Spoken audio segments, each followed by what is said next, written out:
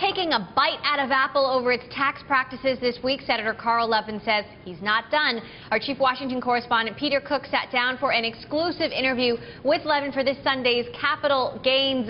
And Peter, as I understand it, there's no debate about whether Apple did anything illegal. This was all legal, right? The question is whether or not it was in the spirit of the law.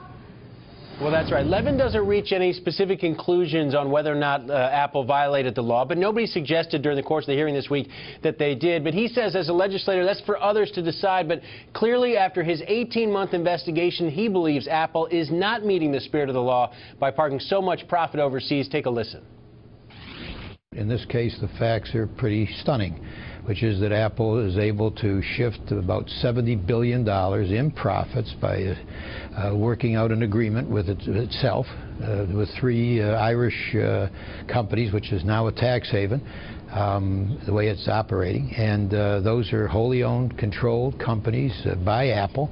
And those companies which didn't do anything in terms of creating the intellectual property, which are the crown jewels of Apple, nonetheless end up with the majority of the worldwide profits of Apple, and that means it's free of U.S. tax until it's repatriated. Are they any different, sir, than any other multinational company? Do you think Apple's doing something differently than those other firms? Unhappily, I think many of our, maybe most of our multinationals are doing the same thing. There was a study in the Wall Street Journal in March that showed that I think 60 of our multinationals had stashed $160 billion offshore, and that represented about 40% of the profits of these multinationals. Now, if the profits are truly earned overseas, then you got a problem of when should they be taxed. But when it's just a shift with the stroke of a pen of intellectual property to yourself, to a tax haven, and when that intellectual property wasn't created in that tax haven, it was created right here with the support, by the way, of American taxpayer dollars, then you have a real problem of a loophole that needs to be closed. And as, of course, we heard on Tuesday, Tim Cook, the other Apple executives, challenging Levin's take on Apple's tax practices, saying, first of all, Apple pays all the taxes it owes, doesn't rely on tax gimmicks, and further that it meets the spirit of the law. And they got some support, Emily, as you recall, during the hearing. Senator Rand Paul of Kentucky suggesting the subcommittee owed Apple an apology for even dragging them in front of the committee in Washington.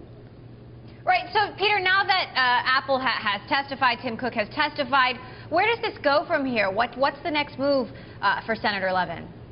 Well, I asked Levin, are you done here? Is this it? And he says no. He really wants to push bipartisan legislation to close these loopholes. He thinks this should happen before broader tax reform.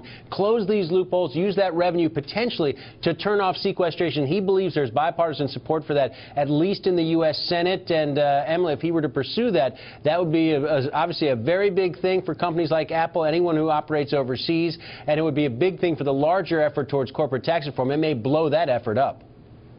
So Tim Cook may not be getting his single-digit tax rate to bring money back to the U.S., right? Is that what you're saying? Not anytime soon, based on where things stand in Washington.